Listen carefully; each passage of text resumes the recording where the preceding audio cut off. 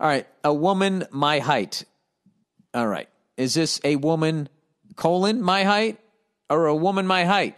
All right. Dear Mr. Burr, saw you at the Bon Scott gig at the start of the pandemic. That's the last gig I did. That's the last time I did stand-up.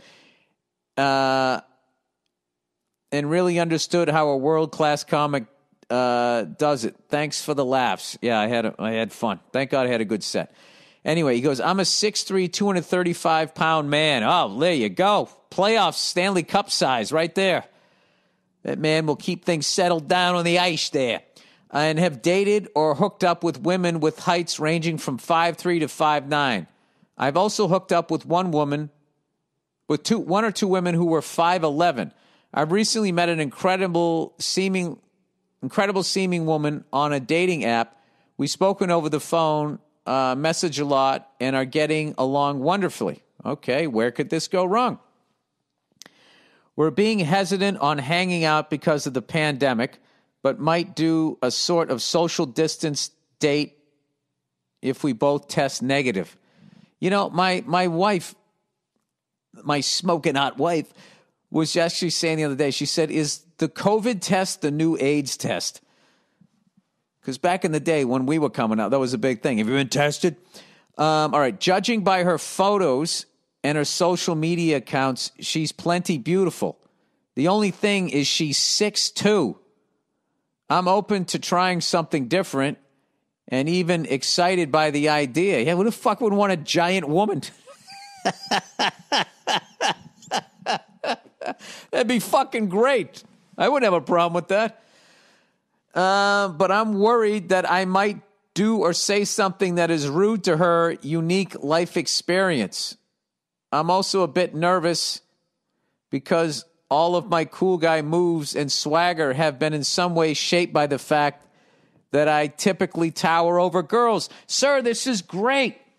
This is a great thing. She's going to get you outside your comfort zone before all you women start fucking chirping. Like you don't have a type either, okay? Like you don't have your little safety fucking zone.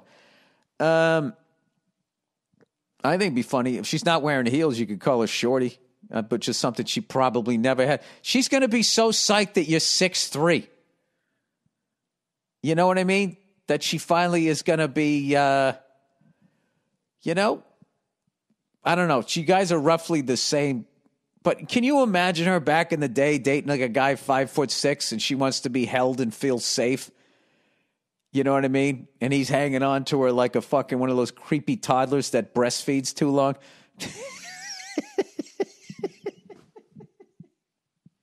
By the way, I got to look that up.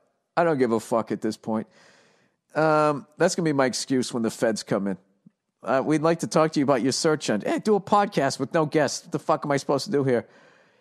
At what age is it creepy to still breastfeed? Oh, man, they got to do this on Steve Harvey's show there, The Family Feud. The Mayo Clinic website states that children are weaned off on an average between ages 2 and 4. What the fuck?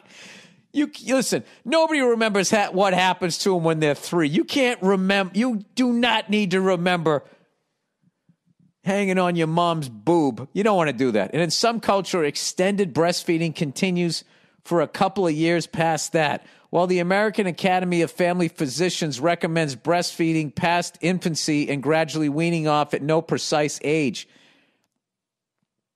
All right, here's a great article. Breastfeeding a 3.5-year-old isn't creepy. It's hilarious. I was on the couch feeding my newborn second child when her oldest sibling snuggled up close and asked, Mama, can I have some too? She's almost 4. I don't want to read this. Oh, my God. Gross. I'm just reading the dialogue. She can't say milk. She can only say Mao. Can I have some Mao? And she goes, Mao is for babies. The kid said, please, just a teeny sip. She said, no. Hey, no means no, you little shit. Get away from her tits. She burst into tears. Dismayed, we were back here again after a long, arduous weaning process. She didn't self-wean as I expected. And in around a year, 15 months, 18 months, or 2, I thought,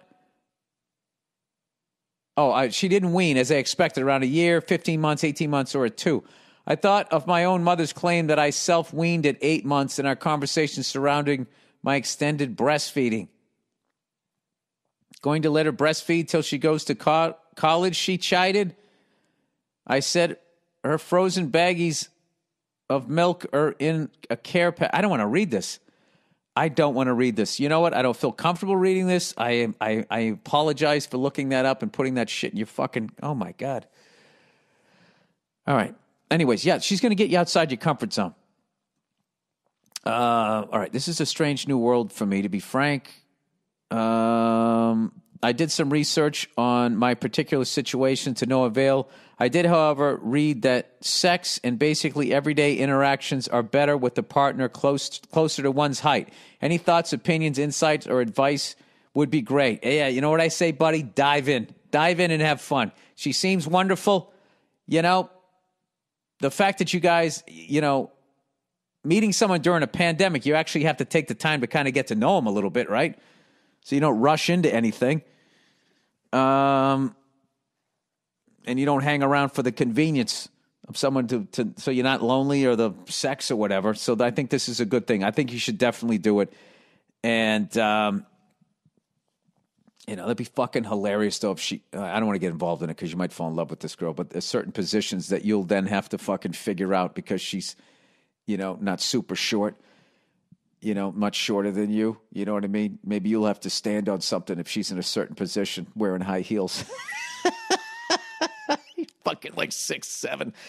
You know what's great, though, is no one's going to fuck with your kids. All right, best wishes to you and your growing family. Go fuck yourself. All right. Good luck, sir.